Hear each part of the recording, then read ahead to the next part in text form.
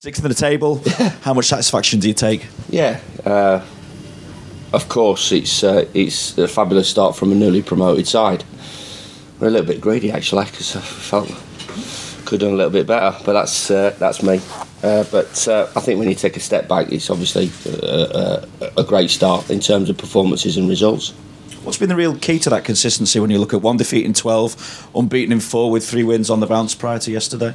Yeah, just what we just said, consistency in performance. We've just given ourselves every opportunity of getting a result in virtually every game. And we've had, obviously, played everybody apart from Manchester City, so obviously 2 big tests coming up in the next month against them, but played everybody, so we've gone toe-to-toe with everybody as well, so I'm delighted about that. But consistency in play, approach, attitude, and I don't think I'm tossing a coin up and wondering what sort of performance I'm going to get out of my team, which is, I think if you ask every manager or every coach, you know, what they're always looking for is possibly that, you know, at times like yesterday when we're not at our best, we still give ourselves a chance of getting a result, and when we're at our best, obviously the greater the odds are of winning a game of football, and I've been delighted with that. I was going to say, what does that say about your side at the moment? The fact that when you're not at the best, it still took 2 cracking saves from Ben Foster to ensure you didn't take all 3 points.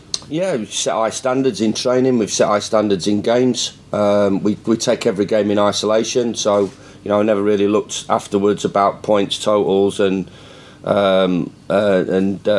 league position. I just looked at that game in isolation, and you know, the standards that we've set have been fabulous and high, and we were just off the pace a little bit yesterday. But I think we've got, as we've talked about, you know, defensively we've got a structure and organisation, and going forward we've got an identity. So everybody plays their part. Everybody's got a job to do with and without the ball, and I think, you know, as I said, that gives us a better opportunity of getting a result. You know, I've been in the game a long time, and I've managed, you know, at various levels, and I think obviously one of the most frustrating things is that when you go out, you haven't got a clue what your team's going to produce, and it's a situation that you don't really enjoy, and always you try to get to that situation that we have now.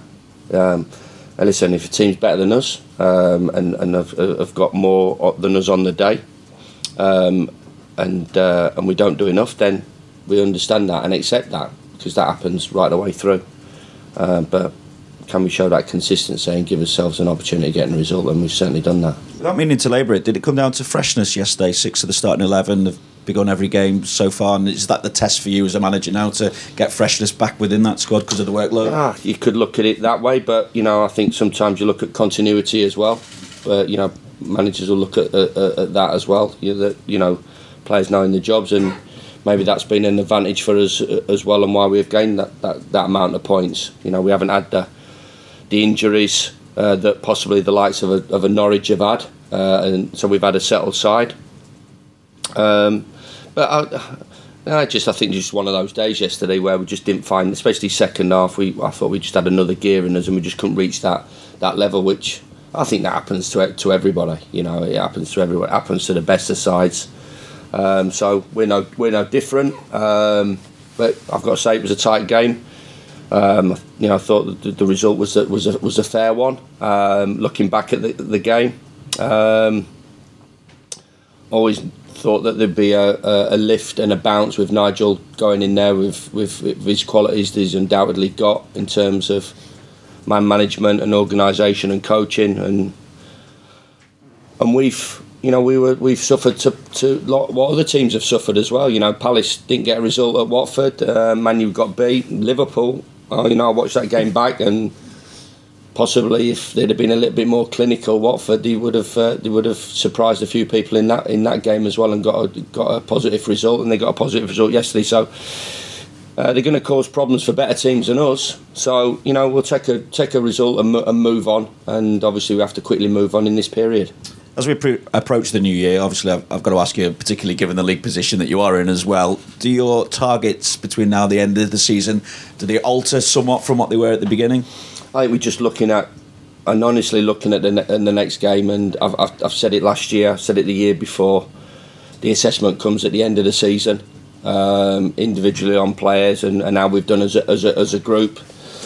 We're a newly promoted side, and we've got to keep reminding ourselves of that. And I know people will be looking up and talking about different targets, but you see the fixture list coming up again. It's such a tough one in the Premier League, but more so for us in this period, in the next sort of 4 to 6 weeks. Got Man City twice, Liverpool, got Arsenal away, got West Ham at home.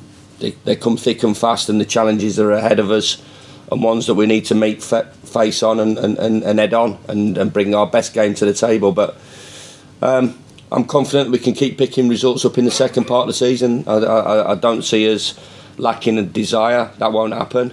From an energy point of view, even though the Premier League is so intense, Saturday to Saturday does give us an opportunity to rest and recover and prepare, which the Championship doesn't.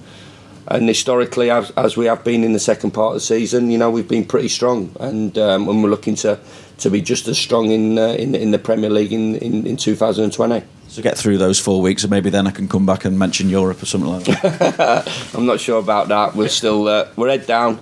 We understand how tough the division is. We're not getting away from it. I think 1 defeat in 12 is a terrific return for some consistent performances, and the boys have got a lot still to offer.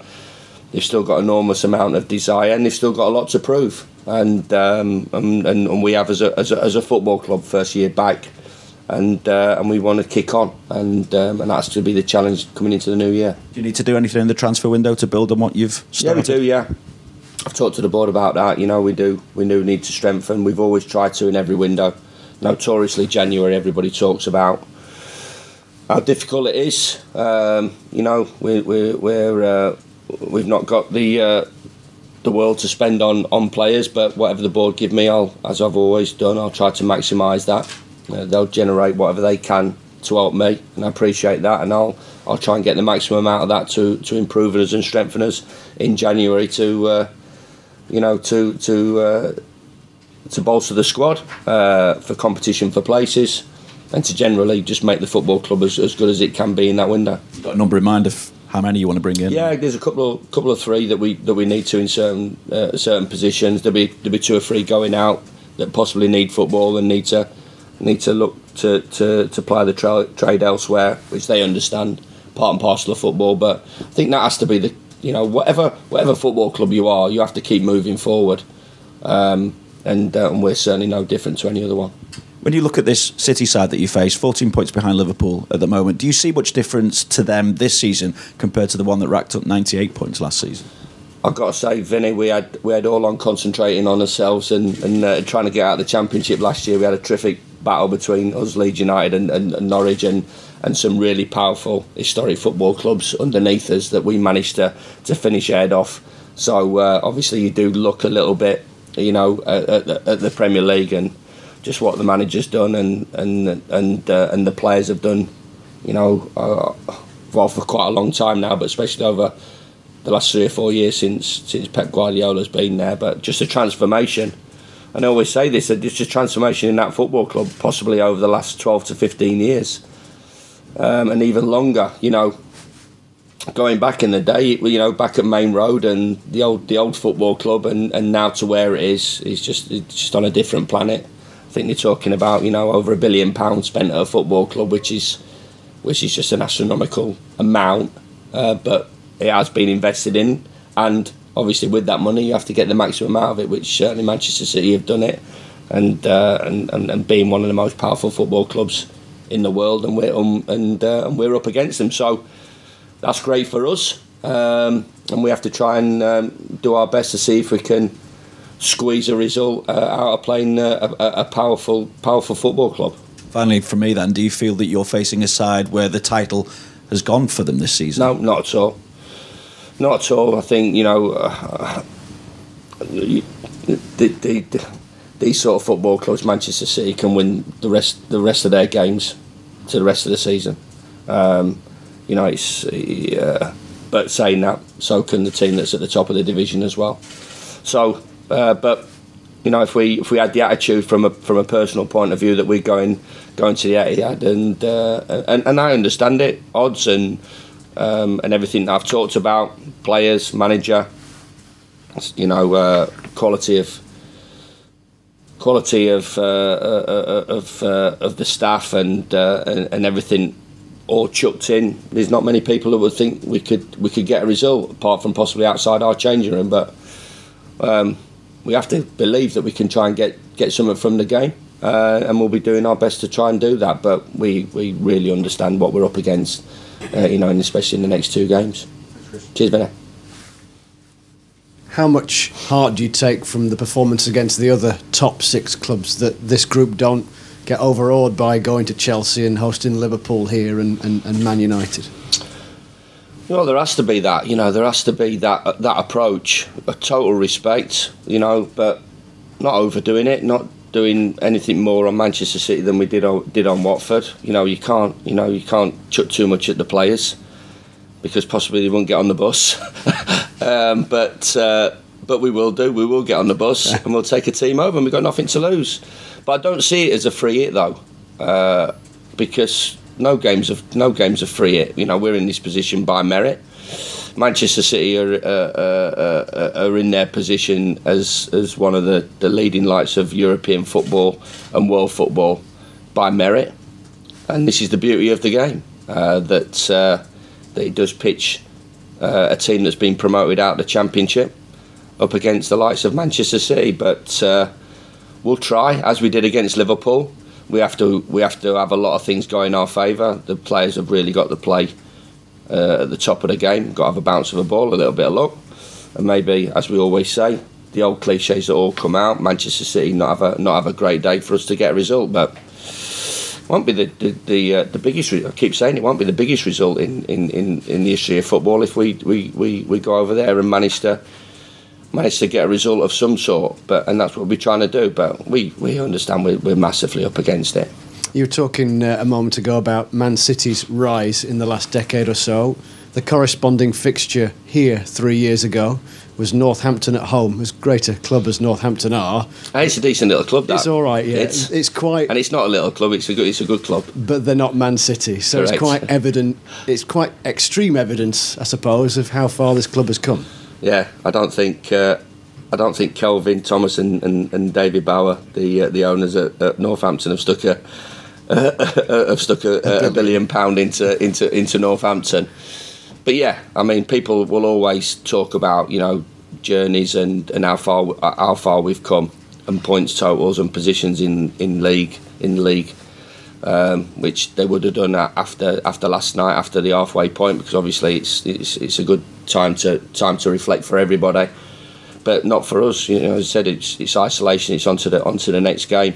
But for me, yeah, again, as we talked about, you know, the Manchester Uniteds and the Liverpools, and no being disrespectful to the sort of the other sort of 13, 14, 15 clubs in the division, but when you do come up against, you know, the top 6 and as we are the top 2 for the last 2 or 3 years, you know, these are extra special games to be involved in, whether they're at our place, which was a fabulous game against Liverpool, or we're going to the Etihad, or we're going to Anfield in the next week. So it's brilliant reward for our supporters, but they're expecting a decent performance, and certainly I am. To go there, though, again, as evidence of that progress as a top 6 team. I mean, the table might change, of course, in the next couple of days, but essentially a top 6 team to go to the reigning league champions for the time being, at least. Yeah, it is huge progress, and the speed of it has been outstanding, and everybody's played a part. But yeah, again, we're talking about looking forward and not looking back, you know, and maybe reflecting at the end of the season where we do finish. But you know, we've enjoyed this season. I don't think it's a fluke, the position that we're in and the points totals we've got. You look at some tight games in there, and you look at some games where we've deserved to win, and maybe you look at some of the draws that we've had, especially recently. You know, 1 defeat in 12, and a few of them that, you know, could we have turned them into wins? And that has always been our sort of outlook and mindset respecting what the opposition has got in the changing room, down the corridor, or wherever we're playing. But we're going to have a go, and we're going to test you, and we're going to try and push you back, and accept that you're going to try and push us back. Always, there's different games. There's the game against Watford, and then there's the game against Manchester City. So you have to accept that. And I'm not being disrespectful to Watford, but you have to accept that. That this is obviously, the odds of us getting a result against Oxford to the odds of us getting a result against Manchester City dramatically change. But there's still an opportunity, and that's what we're looking for, and hopefully trying to take. They might, though, play a little bit more open as opposed to Watford, might they? So that in itself might mean a more open game if Sheffield United return to their form, if you like. I think they play open to a lot of teams and smash a lot of teams. So, I mean the way they play, which you have that ability to play when you sign absolutely world-class superstars, and you invest in your team as what Manchester City have done. You get the best of the best. But then you have to organise them and put them into a structure and motivate them, which obviously the manager does at an unbelievable level. But I mean they're expected to win. We're going to have to defend really well. We're going to have to make sure that tactically we get our organisation and our shape right, and the few opportunities or any opportunities that we have to take. And I think that's just accepted when you're different in a newly promoted side where we've been, and a team where Manchester City have been and where they are. You just accept that, and try and rise to that occasion. Quick turnaround. Is everybody all right, both in terms of an actual injury and fatigue? Well, there's a couple that we'll look at today from an injury point of view, and there's a couple that we'll look at from a freshness point of view and a fatigue point of view. It is a unique part of the year. We understand that, and especially at the Premier League level, we're playing Saturday to Saturday. But we'll look at it, and if we have to, an opportunity for some players to come in, and what better place to go and prove yourself than against Manchester City at the Etihad. Just finally, following on from talks of transfers, has anything shifted at all with regard to contract negotiations? Has there been any progress there? No, I mean, as I said, this is a reward for two or three of them in terms of what they've done, and there's a core group that we want to keep together, but that's going from club to agent now. I try and stay out of it, and the players, even though I'm sure they should. And do take an interest in their careers, it's sometimes a little bit annoying that in the past some of them don't, because it is their career. So agents work with, and there is part of the sort of connection and the association that the player should have quite a big say as well. And I've always been a big believer in that. Sometimes it doesn't happen. Is it about money? Come on, is it about them maybe saying we want more than... I think they'll always try and get the agent's always trying to get the best deal. There's no 100% any of the players I would have that feeling and that they don't see their future at Sheffield United. But as always, in this day and age, they know what other players are getting in Premier League salaries, and unfortunately, we're not in a situation where we can't compete with any of the clubs above us. But I'm sure this part of it is that they'll want to stay. They'll want to stay. But as always, the agent will try and get the best deal for them, and I'm okay with that, as long as it's realistic and in line with where we're at as a football club. And I'm sure, hopefully, in time, there might be a bit of realism shown, and the boys will sign, and we can move on pretty quickly. Just finally, we're also in the realms as well of the out-of-contract player, and the star name in that is Billy Sharp. What are the thoughts for him and with him? Because obviously he's played his part this year. and not as much, I suppose, as he would like. What's the thoughts about offering him a new deal? Well, Billy's obviously what he's done for at Sheffield United has been absolutely amazing, outstanding. He's been a fantastic skipper. There has been inquiries from teams, as always, when you see players of the likes of Billy not playing regular football, and other players. But I've always been open with Billy and just said, as long as I'm here, it's your decision whenever you want to say, well, I might have to look elsewhere for first team football, and regular first team football. But he's happy at the moment. If he comes to me and says, listen, it might be time for me to consider, then we'll consider and see what's available and do the best for Billy Sharp. But at the moment, he's part of our group. It's obviously difficult at the moment to force a way past Mousset and McGoldrick the way he's played, and McBurney. I've got Callum Robinson, obviously a younger player, one for the future as well, who's improving, even though not getting a lot of game time. He's improving by the day, from a Monday to Friday, and knocking on the door as well. So we've got some good players at the club, and that's good for us as competition. And Billy understands that. He's an experienced player, but as far as I'm concerned, he's not on the door, and he wants to be a part of this sort of incredible journey that we've had, and hopefully, there's a little bit more in it come the second part of the season. Marvellous, thank you. Thank you. Hi, Chris. Morning. When you were a young manager and making your way at Oxford, and Pep was creating that great Barcelona team, I just wondered how much you looked on and were inspired by the way he went about his business, intensity and attention to detail. Well, he just changed the sort of game, really, and there's not many managers who've done that in the history of the game of football, is there really? But I think that it was such a fantastic team that he was. I mean, listen, they had great players and they bought great players, and it's a huge, what is it, in the top 3, top 5 of world football clubs, I should imagine, most successful football clubs. So they had the facilities, you had the infrastructure, you had the history, but you've still got to change the way the structure and the way that they played and went about it, not just in possession as well, out of possession. I was watching an interview between Wayne Rooney and Gary Neville, and I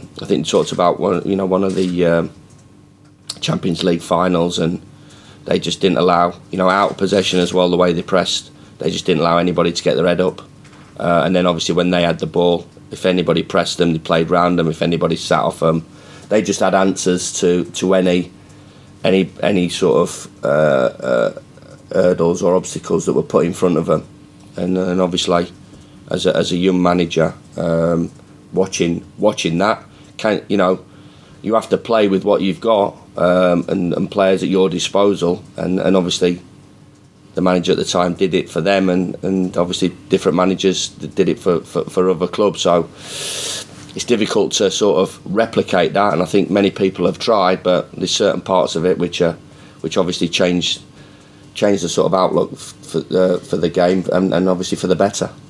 Did you ever imagine as a young manager that one day you'd be pitting your wits against him as an equal?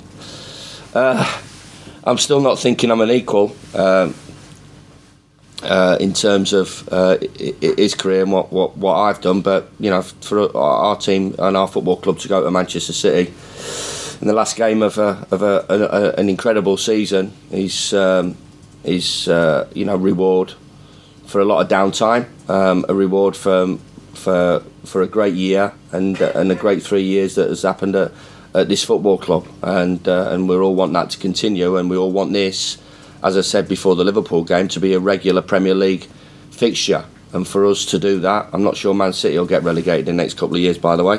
So for us to do that, we have to keep moving forward and keep improving and keep proving ourselves that we're worthy of playing in this division, and we're worthy of fulfilling this fixture against Manchester City. Cheers.